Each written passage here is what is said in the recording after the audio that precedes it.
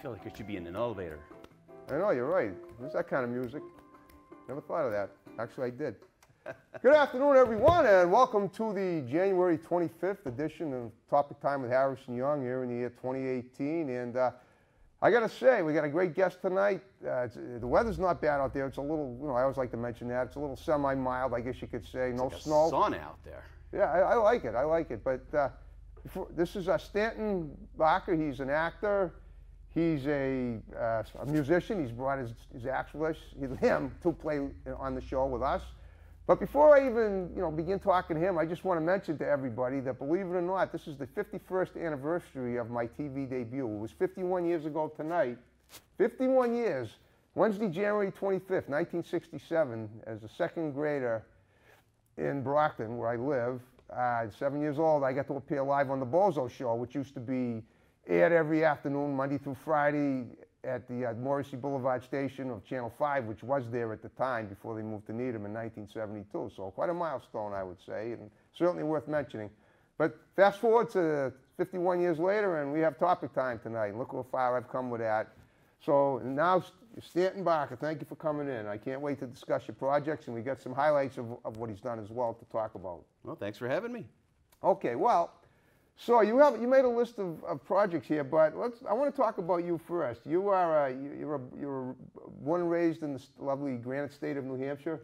I grew up in Connecticut, actually. Oh, really? New Englander then, a beautiful, lovely, a Yankee in King Arthur's Court. Yeah, largely Riverside, but as I said, my mom got married my sophomore year, and I stopped going home. What, high school? No, college. She got remarried. Okay, I guess that might have something to do with the person she remarried that you weren't. No. He's a wonderful guy. I just, didn't want to be that third wheel in the house. Yeah, I would understand that too. I have to say, if my family, I know we're getting a little, how do you say, a little down on the family situation. But if either of my parents, and by the way, tomorrow is my parents' 61st wedding anniversary. I have to mention that too. But if either of them married someone else, I probably wouldn't want to be around either, them and the other partner. Just give them the honeymoon, Right. And it was time. It was time, and I fell in love with New Hampshire. So New Hampshire's beautiful. Well, speaking of college, where did you go to college? New England College in Henniker. Only Henniker on earth. Henniker, New Hampshire? Yep. Okay. And what did you major in? Business administration. Okay. Business administration, finance, broadcasting. You've done it all. You gave me a list of stuff. You've done broadcasting. You said you've done modeling too, right? I've been in front of the camera, but I'm a Renaissance stan. Okay, all right. I should know what that means, but if I'm not familiar with something, I ask, what does that mean exactly? Like a Renaissance man, except Stan. Yeah, I like to do lots of things. Life less ordinary, keep it interesting. Of course. And so far, so good. Here I found myself on Topic Time. Exactly. So. You can't do better than that. and by the way, you've told me you've got a history of acting. Well, how did you get into that? I mean, how long have you been doing it? You've got what's the timeline on your acting? The acting was a strange thing where I was doing location sound on a film, and there were parts that major film? No, it's a short film. Okay. But there were parts that didn't require sound, and the set design girls were like, "Oh, we need to find somebody who looks like a tweaked out Vietnam guy." Oh, you kind of do. In tie dye and all that, and so they pointed to me, and next thing I know, I'm in front of the camera, channeling my best Gilda Radner. Oh, there you go. Gilda Radner. Never mind. Is that what you mean? It was more like. Oh, okay. Mute Gilda Radner. Yeah. Oh, I getcha. So it's one of the many films that I've worked on that I have no idea what happened to it. It's floating around. You remember the name of the film? And you remember what year was it? Banazuski 2012. Was it in 2012 that you did it? Yeah. Oh, okay. So basically, it's been 6 years since you've really broken into the acting. It's almost done with post-production right now. But it's just a short film, and it's taken 6 years. Yeah, I think it went to projects go on the back burner, and sometimes that happens. And when things come up for people that produce films, other projects, and someday you'll see yourself in it, and you'll be able to add it to your list here. Well, it's already on your list, but you'll be able to add it to your flash drive, which you brought in so nonchalantly, and that's really cool. I mean, every now and then I'll check my IMDb database, and I'll be like, Now you mentioned. Oh yeah, I remember that. You've got a great history on IMDb, and after tonight you're going to have your topic time appearance on it as well.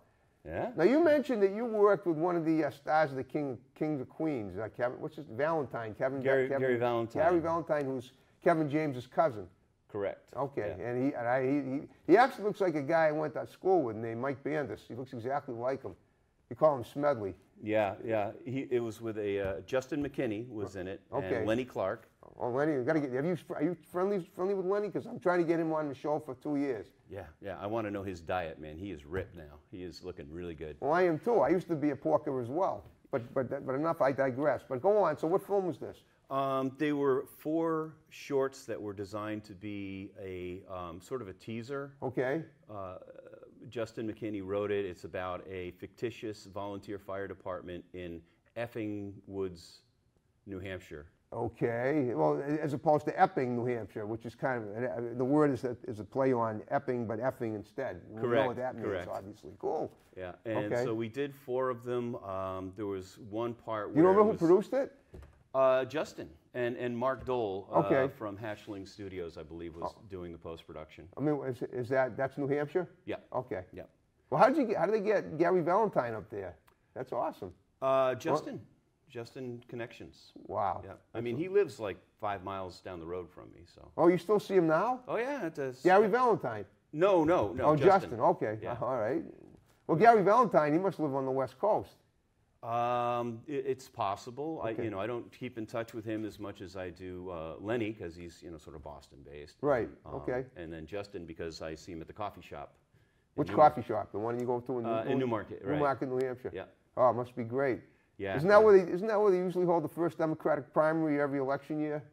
Something one of those little. I think that's up something north. Notch, New Hampshire. It's like Bethlehem or something like that. It's up north. Okay. Yeah. It's a little tiny town with like 500 people. Okay. So all right. So what year did you do this film with Lenny and Gary Valentine? How long ago? It must have been within the last couple of years. I'm thinking. You got your list right here. That was 2010, 2011. Well, that was even before that you broke in as Gilda Radner's double. Yeah. Okay. Yeah, but I got to tell you, it was a couple days, and it was some of the most fun I've had on a set. It was very professional. Everybody knew what they were doing. Yeah, as it should be. Okay. And but that's cool. Yeah, a lot of the times the behind-the-scenes footage is a lot funnier than what really goes on. Well, that's why they do. That's probably why they do blooper reels. Oh yeah, yeah. And I got caught on speaking camera. for myself, I'm not a blooper fan. I like it. I like well-written material, played to the hilt, and ad-libbed if it's done well. Yeah, yeah. Okay. Well, the actress, one of the actresses in I think the second episode, went off script after like the 3rd take. Okay. And she basically dropped an F-bomb, which wasn't in the script, and everybody was like frozen, Okay. waiting for the director to yell cut. And then when he yelled cut, everybody fell to the ground. And that's the cut they ended up using. Who is this actress? We got to get her on the show. She lives just east of Boston. You remember her name? Maybe I've had her It'll on. come to me. I'm having a senior moment right now. Okay. But, Well, that's okay. Well, she'll see the show, and if she wants to appear, she'll come on. yeah. That's yeah. how this works, baby. We network. Yeah, she dialed it minute. in. Yeah, she was great. Yeah, I'm sure I like it. I bet she was pretty good looking too. It's always better when good-looking girls drop F-bombs when not so good-looking girls It do was it. just I know right maybe off maybe the that's cuff, you being a weren't expecting it, stereotypical. And because point of view. you hear the lines 3-4 times, and Right. you're like, she's just going to play it a little bit differently the next time. Okay. But she played it a lot differently the next time. So. All right, well, let's tell you what we do. You brought your axe with you, your guitar. Jessica Webb. Jessica Webb, I love the name. See, I told you I'd remember it. Good job. High five. Okay, so let's go over all your projects here, and we're going to edit them into the show so people can see them. They're all the ones that we can do. Memories. And then we're going to talk a little about what you're doing now, and if you want to, and then you can play a little music if you like. That's why you brought your guitar with you. So It goes with me. exactly. Yeah. So Wait, you want to start like way back here? Sure. I mean, that wasn't even the first one. We go back 2006. wow. So you've actually been doing this for 12 years. Yeah. Endurance Challenge, Mordred Zeil was an animation that Hatchling Studios did. Billy West was one of Billy West, the WBCN guy? Yeah, he was one of the character Got to get actors. him on the show. And I was the shark. I was a razor shark. I played the voice of a razor shark. Okay. And I was shilling. What's a razor shark? I have to ask. It's a shark where the blades. I know what a loan shark is. The fin is. is like a blade. Okay. You know, like you get on a table saw. Okay, I get you. I think they're made up. Anyway, and I was selling Stan's barbecue sauce. I read the script and I thought it was just, you know, oh, we're just doing it as a treatment. Well, we're did you, change the Stan's name barbecue of the sauce, did you create that? It's your Stan. I thought it was a test, and they ended up using it. So this was sort of like a film/TV ad for Stan's barbecue sauce. It was part of the script. Okay. It was based loosely on the TV show Survivor. But it was animated, and instead of like people going through challenges, they actually get killed on the way there. Well, it's okay if it's animated, because when in animation, usually that even like Tom and Jerry's are always killing each other, and then 2 minutes later they're back at their antics, trying to do it again. One of my favorites from I know. childhood. I used to watch it too. Watch them. So all right, well, let's go on. What else you got there? Oh, let's see. That was a fun one. They're all fun ones. 2006. In the Cards was my first 48-hour film project. Okay. And it was with Mark Dole from Hatchling Studios. Okay. And his is that wife, located Wanda. in Manchester, New Hampshire? It was in Portsmouth. Portsmouth, okay, on the seacoast. And we had put together an entire cast and crew. Yep. Using Craigslist. Okay. In New York City. Wow. And then we left at 2 o'clock in the morning. Wow, cool. And we pulled it off. Amazing. You know. And they say Craigslist is hazardous to your health, but it worked for you guys. It was a while ago, like I said, 2008. And, it was that in itself. I did the behind-the-scenes footage as well as sound, and nobody killed each other at the end of it. Well, what's funny about that? If nobody kills each other, isn't it better if they do? Okay, well, it's nice to have a diversity. I did original music for that as well. It's better in animation. But the second film wasn't animated, right? No, this was live action. Okay. Basically about a woman who had this criteria for dating people, and she would read cards. And, and people would be like, "Oh, I like shaved chocolate, Tahitian chocolate, but it was some rose hips on the side there, but not shaved too thin." Okay. And he was too particular, so he was out. Stuff like that. Cool. You remember who played the woman? She married a friend of mine, Peter, but. Couldn't have been that good a friend if you can't remember her name. No, that's okay. Like I said, it'll come to me. It'll come to you? Okay. I didn't take that thorough of notes, but... all right, no problem. Sellers, Stephanie Sellers. Oh, okay. Well, any relation to Peter? That's what we were thinking. Great actor. The film. All right, what else you got here? And her husband's literally a professional clown with the Big Apple Circus. Cool. So then we went to The Stag Hunt, which was a Freddie Catalfo film. Okay. Alfred Thomas Catalfo. Okay. And we were shooting long days. One of the days, I think, went a solid 20 hours. Wow. And I remember it was the day before the Super Bowl, and I'm driving home at like 6 in the morning. Were the Patriots in it, like they are now, again? Yeah, I think so. Wow. But yeah, that was a long, long shoot. It was a concept film, as a lot of the Freddie films are. Okay. Where somebody gets a drop in their eye. Right. And it enables them to see the probability and statistics of the outcome of some particular thing above somebody else's head. That is very clever. So very clever. So if there was going to be a shootout, it would be like 80-20 chance. One guy's an assassin, Freddie's with shaking with a gun, and all of a sudden it gets to 50-50. The guns go off, and it sounds kind of like a like an enticing sci-fi tale a little bit. Right. Chase Bailey was in it as well. Okay. He's a Portsmouth icon. I know good friend who he is. of mine. Him. Okay. Super guy. Right. And ever done any work with David Affleck? No. Do you know who he is? Yeah. Okay. Yeah, he was a guest a few years ago. Oh, no kidding. Yeah, he just did a really cool commercial for some phone software. It was a long one. It was like 10 minutes almost, like an infomercial. We just posted it yesterday. Yeah, I want that gig. Well, you'll get it. It's what Topic Time is for. But go on. Dark Scribbles was another one. Okay, what was that? That was by a friend of mine, and like I said, the name will come to me. He looks a lot like Johnny Depp. Everybody mistakes him for Johnny Depp, but he's not. But Reality Bites? It was a film, and Jessica was in that as well. Okay. Don't forget, Johnny Depp played Whitey Bulger, too. Maybe it was the real Whitey Bulger. She had, it was originally called Dyslexic Psychic. Okay. And she would see people, people's truths. Okay. But what she didn't realize is that one of the truths was that her husband was cheating on her. Oh, those are the best truths of all. Yeah. Wow. Yeah. No, they're fun to watch, but or to hear about, at least in a film. But go on. Michael Venn was the writer-producer of that. Okay. See how my brain works? Backwards. That's fine, as long as it works.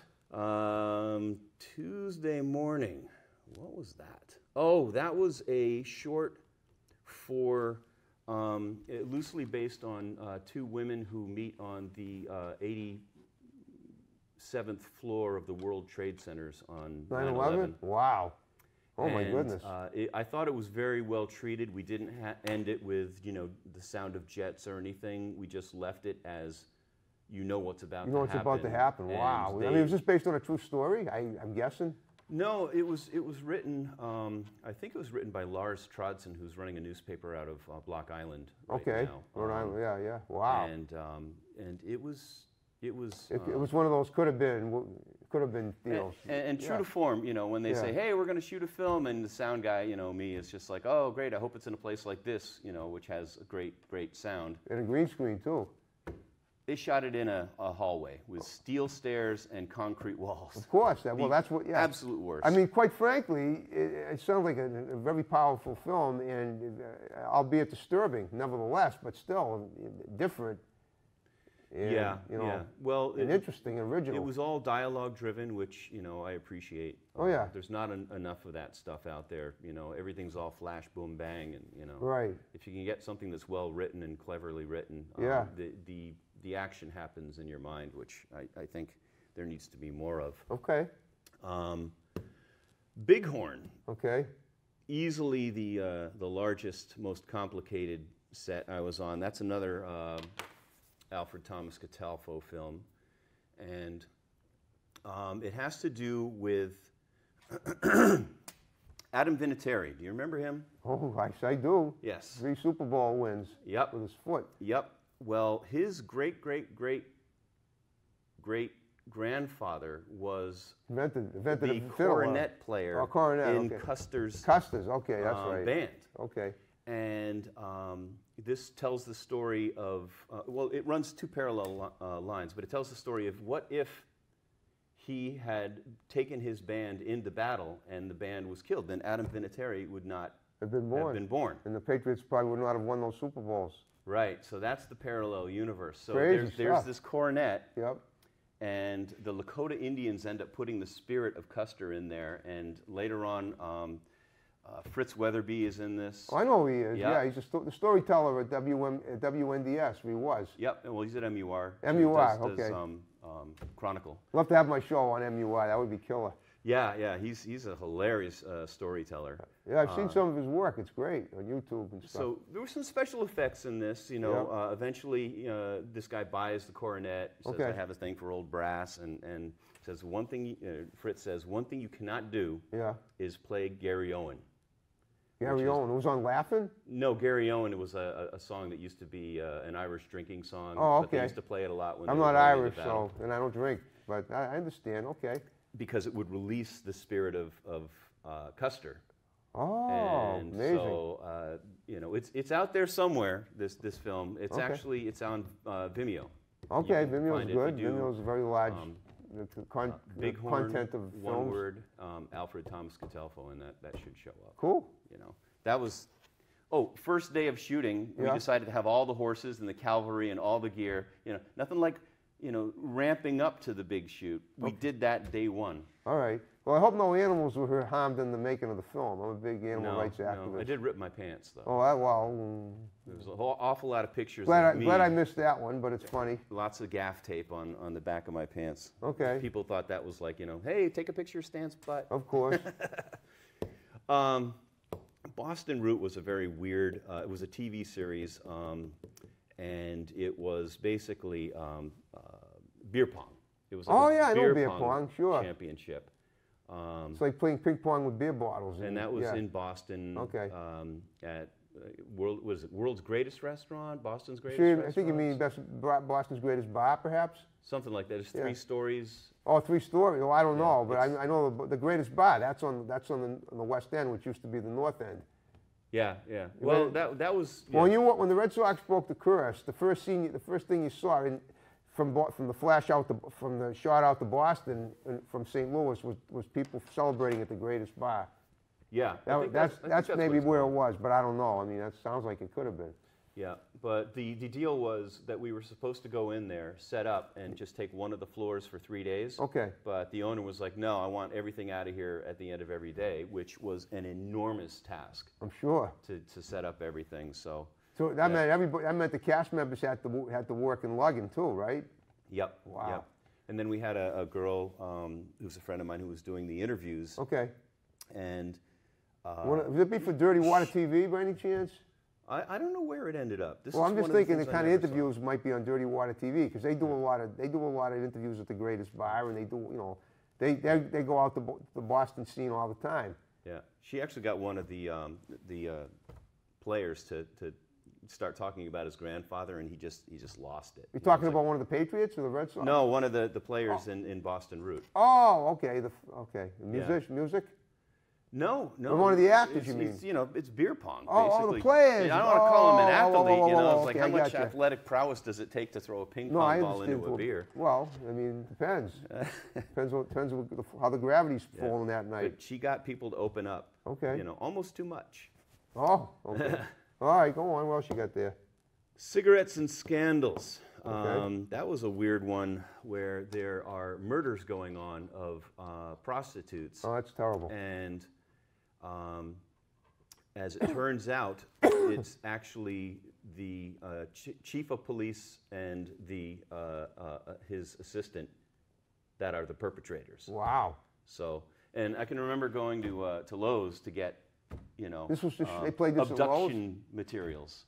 Well, are you talking about the store Lowe's? I'm thinking of the theater Lowe's. No. We needed things to abduct people. Oh, so my goodness. I go in. Oh, I know. It's and the I equipment, like duct tape. Yeah, and so the store clerk is like, oh, we have this, nylon rope over here, and I'm thinking, no self-respecting abductor is going to use anything but straight up hemp rope. So exactly. How many feet does it take to abduct somebody? The answer is 25.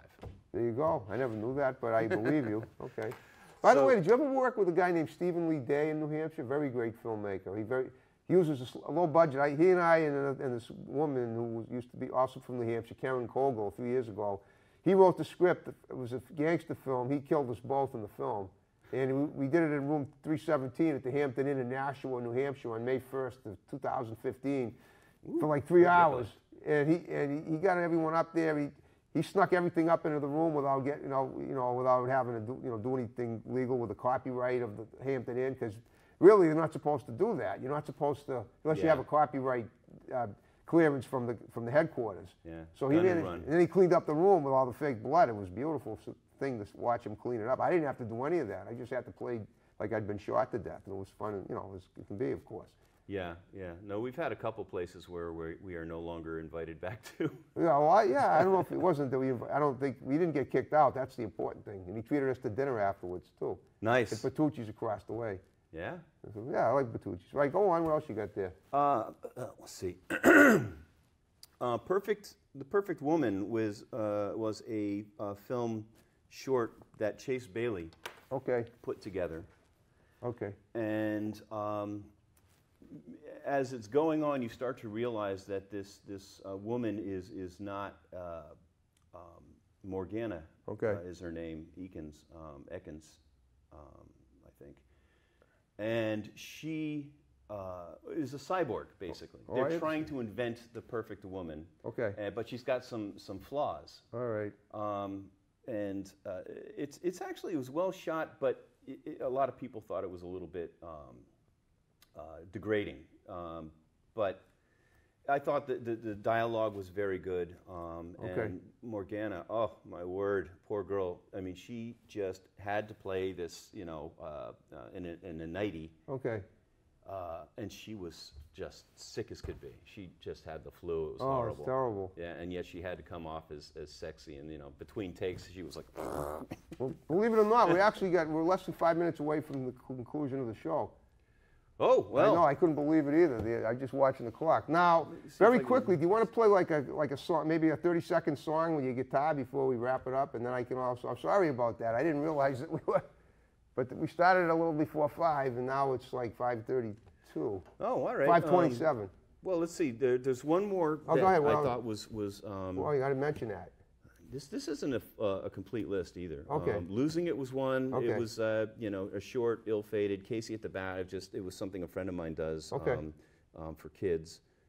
It goes out to the school. And then there was another one, Tech Roulette, where we got into Seacoast Media Company and took over an entire floor. Okay. And it got into like Nerf wars. It's basically some guy in, you know, trying to get tech support. Okay. And he can't. He ends up with these two guys who are pretending to be from India. Okay. And they're messing with him. Wow. And Yeah, we, leave it to them to do that. after the Nerf war, they watched the surveillance cameras. Okay. And we were not invited back to Crazy. Seacoast Media Group.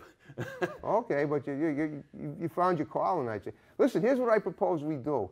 You're pretty good with that guitar. Why don't you accompany my music with your guitar when we wrap it up? You okay with that? And anything we want to add something like a I PSA don't know later, we what- can do that. What key it's in, but All right. Well, so folks, he's going to accompany me on his guitar for my Topic Time theme music. Great show tonight as usual, and watch it again. See you again next time. Take care. Here we go.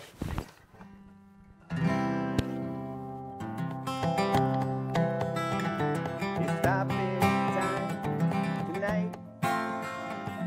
Topic time, Harrison Blake Young.